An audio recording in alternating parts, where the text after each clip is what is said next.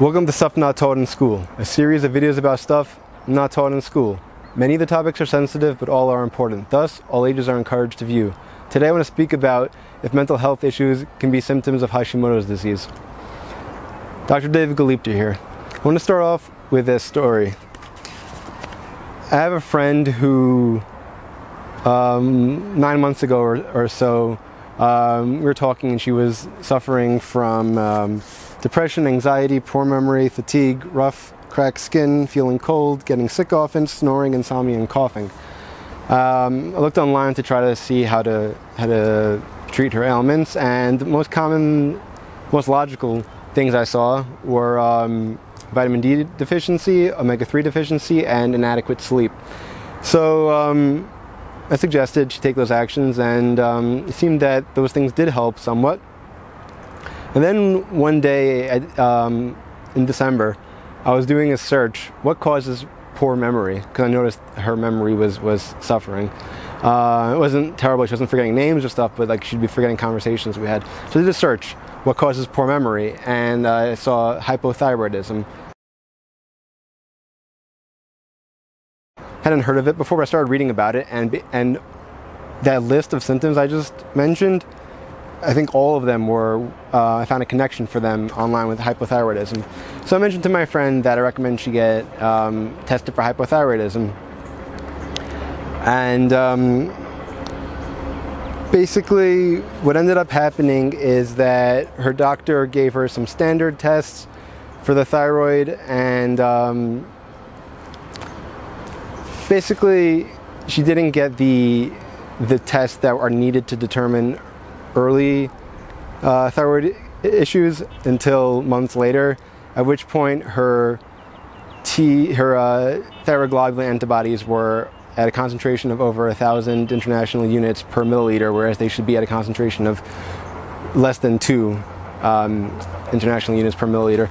So basically we'd still need to get an ultrasound to confirm it, but it's pretty obvious that she very likely has Hashimoto's disease. Now, what Hashimoto's disease is, and you're probably wondering if you haven't heard of it before, basically it's an autoimmune disease in which one's immune system attacks, I'm going to use the term her, just because it's 7 times more likely to happen in females. It's when a woman's it can happen to males though. When a woman's immune system attacks her own thyroid, and eventually that can cause less T3, T4 hormones to be produced from the thyroid, and along the way it can cause a bunch of symptoms such as the ones I just mentioned.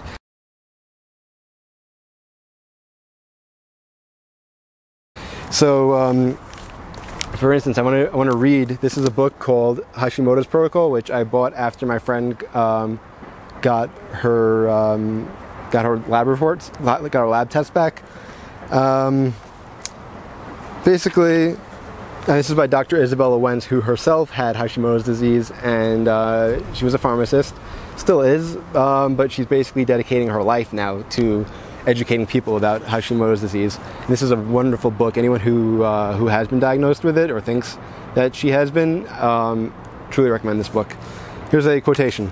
Complicating matters further is the fact that many thyroid symptoms are very specific, which is why Complicating matters further is the fact that many thyroid symptoms are very non-specific, which is why the medical community often disregards them in the initial stages. It's not uncommon for patients to be dismissed as having depression, stress, or anxiety, and to be given antidepressants or anti-anxiety medications without thyroid function ever being considered. Some patients have even been misdiagnosed and hospitalized with bipolar disorder or schizophrenia when in fact they were suffering from thyroid imbalances. Now, there's also another study online where a patient was having paranoia and auditory hallucinations. The person was put on Zyprexa, which is a terrible drug, has not undergone sufficient laboratory tests and causes a lot of I need to say can cause a lot of side effects, including death. Anyway, this person, they tested this patient's thyroid antibodies. They were high. Took the person off Zyprexa, put the person on thyroid treatment, and the person recovered. So the person did not have schizophrenia or paranoia. I mean, it was suffering from the symptoms of those things, but once the person's thyroid is fixed, those person's symptoms disappeared. Here's the thing: depression isn't a disease; it's a symptom of something, such as maybe vitamin D deficiency, or more likely than we know, of Hashimoto's. So it's not that that person wasn't depressed; it's that that person, or people cited in this book, are not depressed. It's that they might be depressed. They don't have depression, but rather they are depressed. They suffer from. They have a symptom of depression because of something like Hashimoto's.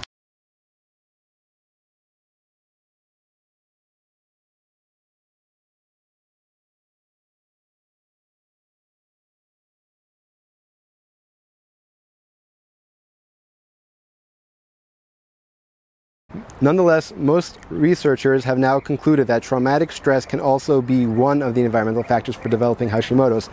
Research has connected childhood traumatic stress caused by physical abuse, sexual assault, neglect, home dysfunction, and the like to increased incidence of hospitalization due to autoimmune diseases later in life.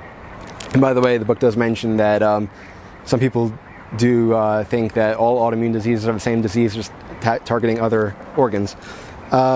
The link isn't limited to childhood. Battered person syndrome, which is experienced by people who are victims of physical, emotional, and sexual abuse, usually at the hands of romantic partners, by definition includes health-related complaints such as asthma, an autoimmune disorder, and fibromyalgia, often connected to Hashimoto's. So, another key point just about the childhood and how the child was home dysfunction and neglect. I want to talk briefly about psychological maltreatment, and in this pamphlet, it just some of the effects from psychological maltreatment, which I wanted to do a whole video about that as well, but just things like anxiety, depression, negative self-concept, pessimism, self-criticism, catastrophic thinking, and immature defenses, eating disorders, emotional instability, impulse control problems, bipolar disorder, social phobia, impaired social competency, lack of empathy for others, attachment, insecurity and disorganization, self-isolating behavior, extreme dependency, aggressive and violent behavior, impaired learning despite adequate ability and instruction, decline in IQ over time, impaired moral reasoning, asthma, and risky sexual behavior. Basically, the link between psychological maltreatment and asthma should be the same, rather likely could be the same link as psychological maltreatment and Hashimoto's, or all autoimmune conditions. So,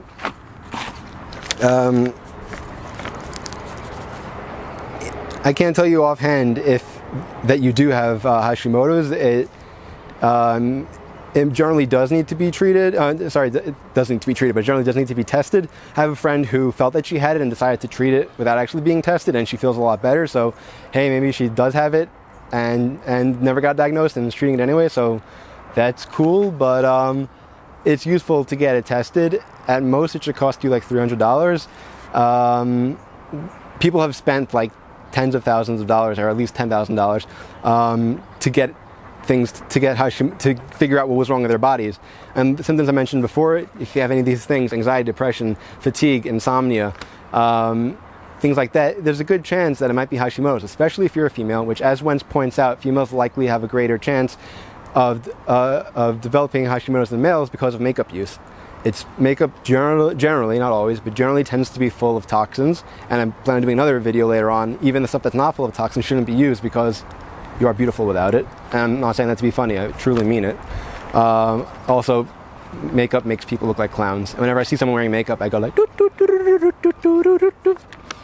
Anyway, so getting tested for Hashimoto's, when I've mentioned hypothyroidism before.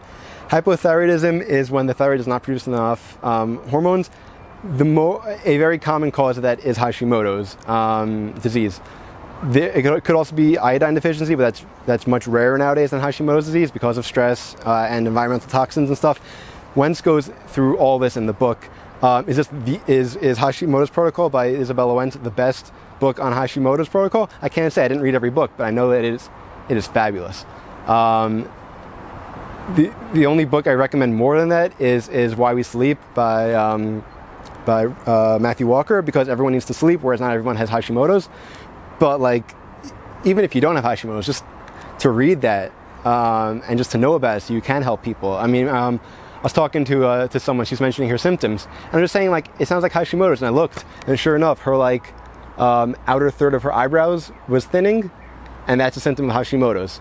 Her hair was thinning. She was talking about how that's been happening for a while. That's a symptom of Hashimoto's. I know for sure she has Hashimoto's. I didn't test it, but it's one of these things, it's like, oh, we can't say for sure without further testing. It's like Lily just made a video the other day about autism, and like she had to say, like, the cause of autism is not yet known. We know what causes it. So it's that kind of thing. So regarding testing, if you think you might have it, the idea is that you go to a doctor and you're like, my thyroid's bothering me. If your doctor decides to cooperate, the doctor probably is going to test TSH, which is the thyroid stimulating hormone, which is produced by the pituitary gland by the brain, like next to the brain. And then the doctor also might test for T3 and T4 hormones. The problem with that is that those things tend to not be, especially TSH, tend to not be affected until much later on. So someone can suffer for 10 to 15 years with these symptoms, be told, oh, it's all in your head, or oh, you need antidepressants, when the person basically had her immune system was attacking her own thyroid. She had Hashimoto's for 15 years, but her TSH levels were not affected yet, so the doctor didn't do anything about it. Wentz talks about all this. Basically, so what I recommend you do is go to a doctor. In addition to those 3 tests, TSH, T4, and T3, demand the reverse T3, demand the thyroid peroxidase, the TPO antibodies, and the thyroglobulin, which is the TG antibodies. With my friend, it was her TG antibodies, which were 1,000 instead, a concentration of 1,000 IUs per ml rather than 2 IUs per ml. So basically, she had gone to a doctor initially. The doctor was like, oh yeah, your TSH is fine. It wasn't until she finally convinced her doctor to test her TG that she got we had that strong feeling that she has Hashimoto's, which is just an ultrasound short of diagnosis, which an ultrasound would basically find nodules, and that would be like the telltale sign of Hashimoto's, which even without the nodules, Hashimoto's can exist, and even without a biopsy, Hashimoto's can exist. Wentz talks about this and says that even without a positive diagnosis, like my friend who said she thinks she has it, you can still try to treat it and see if it gets better. Because a lot of these things, like triggers, like even if you don't have Hashimoto's, if you get rid of stress in your life, you're probably going to feel better. Basically, those 6 tests, which I'll plan on listing down in the description section as well, demand from your doctor that those be tested. If the doctor does not cooperate, find a new doctor. If you cannot find a doctor who's going to do it, and like you've like whatever, don't spend like 3 years looking for a doctor, but like whatever, spend a week looking for a doctor, make some calls if you can't find a doctor who's willing to do it. By the way, check out the Institute for Functional Medicine. I plan on linking that as well. Check their database for suggested functional practitioners, because functional practitioners understand this and they're more likely to test your thyroid antibodies than people who than doctors who just know 1 page worth of material about thyroid. By the way, my doctorate is in science education, and I'm more confident about Hashimoto's than I am about what I learned for 4 years about science education.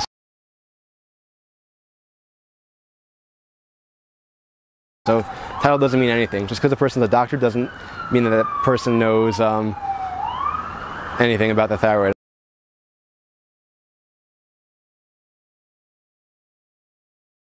So I recommend finding a doctor who is willing to test those things, and if not, you can go to ZRT Laboratories and order the blood and urine thyroid test, and that's $300.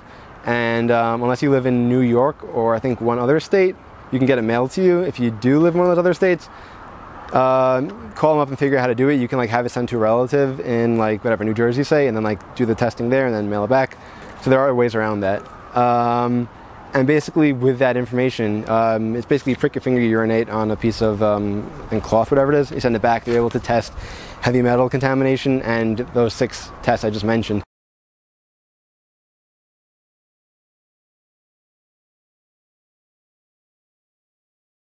If you feel that you are suffering from any of those symptoms I mentioned, remember that those aren't actually conditions. Those are symptoms of a condition.